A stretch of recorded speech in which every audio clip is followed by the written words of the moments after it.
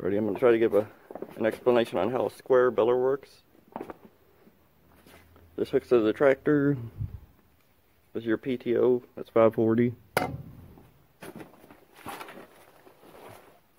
This tongue here, if it's over in this position, swung all the way over like right here with the pin in it, that's transport position. You swing it all the way out, it kicks that part of the baler out so you can actually bale hay with it. There's your pickup. That crank right there lets it down. It's got a bunch of teeth on it that just picks the hay up out of a windrow, which feeds it to the auger. Auger feeds it to the stuffer fork. And the stuffer fork and the plunger, which is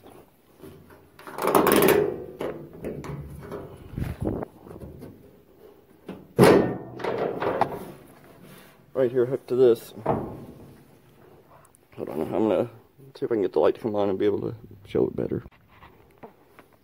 Alright, let's see if I can get this down in here and maybe show it.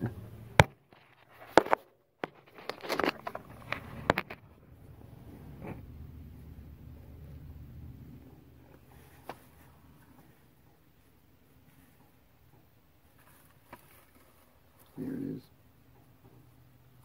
is. This weight on the side here is what keeps momentum going constantly. And then when this plunger goes, it takes so much force forming a square bale that the weight of this wheel right here keeps constant momentum, I guess you could say, or inertia on it. And it's timed perfectly that whenever it spins this way, it goes down and pulls the plunger back. Then the stuffer forks goes down and shoves more hay into the bell chamber. And as soon as the bell forks are out of the way, then the plunger again will go. And it's doing this multiple strokes a second. Here, I think there's about 14 cranks to start out with every year that I crank it down, 12 or 14. And that puts tension on this so your bells are tighter and the strings aren't loose. And you adjust that as needed. Yeah. Got some impatient cows. Alright. But, hold on.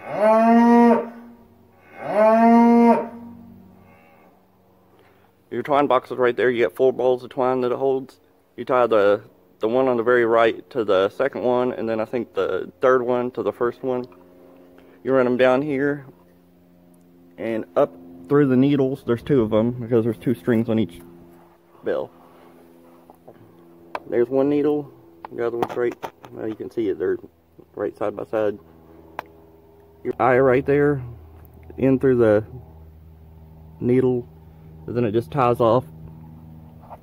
And every time this scoops hay and it shoves it back, this bell keeps coming out just little by little every stroke of the plunger, which is spinning this right here. And once it hits this notch right here, that trips your knotters. And in the blink of an eye, it's phenomenal how fast this thing will tie a knot. It trips it. All this, like these right here, they completely spin around. The needles punch up, put string to the knotters. The knotters ties the string, cuts it. The needles fall back down, or pull back down. And then, not even a blink of an eye, that happens, and then the plunger's making another stroke. And this is what I was talking about in a previous video, which is a quarter turn bell chute. Pretty much once the bell gets all the way out here and it's free of the chamber, it just drops on its side, right like that. Which is meant for running one of these bell wagons like I got right here. If you were just pulling, like it's got a hitch right here, if you were just pulling a hay wagon behind you, stacking it by hand, you would have just a flat piece of metal going up at an angle for a ramp to feed hay to the person stacking it. But this is a quarter turn, so it just drops it right on the side for one of these bell wagons to pick up.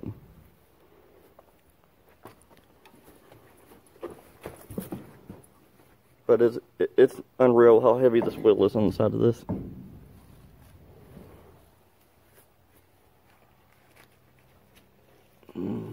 think it says how much it weighs. But trust me, it's heavy. I remember as a kid baling hay, every time we were about to put it up, we were done, I'd always, when this is spinning, put my finger like this, and it's almost like a fine powder that just collects there, and it's just hay dust from this thing punching bales. It just accumulates in that wheel. I'm gonna get around the other side and show you the pickup more. Right, here's the pickup. Like I said, that crank right there, you turn it down until this pickup's just barely touching the ground, so it picks the windrow up, but not a bunch of sticks and dirt and crap. And then as this pickup running a windrow in this, it augers it over the stuffer fork. You see the plunger's almost in the complete forward position. As soon as that plunger goes back, then the stuffer fork goes and it feeds hay right into where that, you see that plunger is closing the hole up right now. It'll take the hay this auger's feeding. It's called stuffer fork for a reason. It stuffs it in that bell chamber, then that goes. And as it forms a square, it's got knives on the edge of the plunger that cuts it into the square shape. Here's where your balls of twine go. This thing is, let's say, not this one here, but this one here's probably got enough twine to, I don't know, do 50, 60 bales. I'm just assuming. But you take this, and you just run it through these things on the lid here, through the holes in the end, down around those, where the needles are at there, those bars, which is what punches the needle up through the hay. Run it through those eyes, through the eye of the needle when you tie it off, so whenever this thing punches up, the needle punches through the hay, the string's tied off, so it's not just pulling hay directly out of the box here. Since the other end's tied off, it's got to come from somewhere. It's a 328. And this billet's got a belt counter that goes on it, but I never took the time to figure out how to get it to go on there, because I always just run the tractor, and every time you hear this tie knot, you know a bell came out, and you just keep clicking it, and the counter at the end of baling hay, it tells me how many I got. There's a rock I used to put behind the wheel for swinging the tongue out. I think that about wraps it up. I don't think there's anything else to say about it, really. I don't think that pretty well covers it. Hold on, there might be one more thing to say about it. If I can get over there.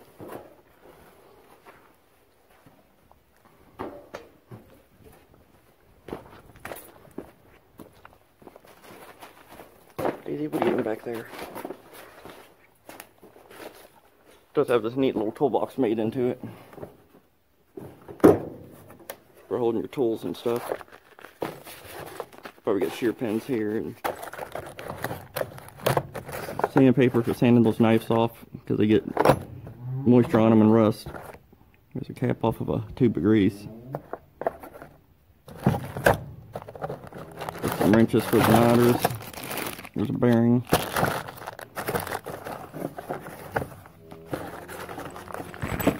And you can tell that's nuts.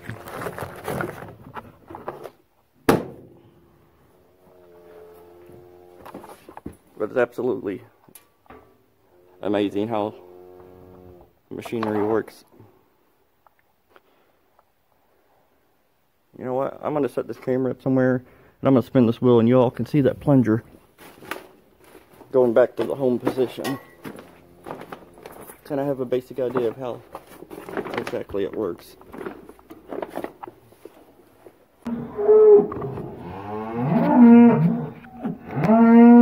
There we go, and I'll spin that, and you'll see it go back to the home position.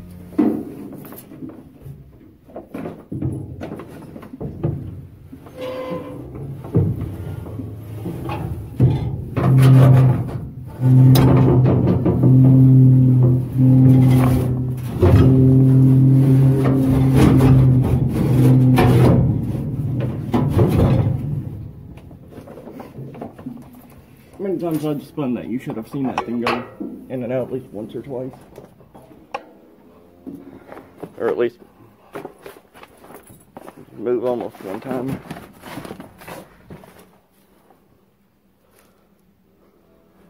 And as I said before, you can never grease yourself before.